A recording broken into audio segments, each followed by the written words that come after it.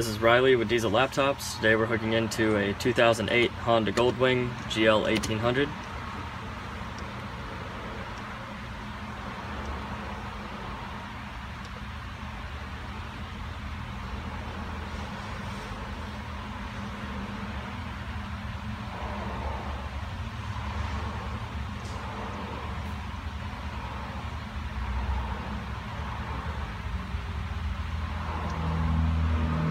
So here on the faults tab, you can see that these are inactive codes. So at one point you had all 6 injectors having codes. If these were green, that would mean they were cleared, and if they were red, that would mean they're active. Here on the parameters tab, you can see all the live data.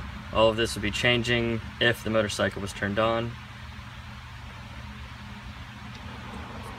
Here you can see the status of everything it picks up on the motorcycle.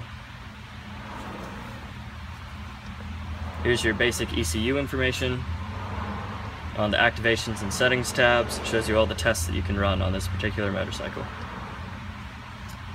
Thank you for watching. We'll be hooking into more motorcycles and posting more videos shortly.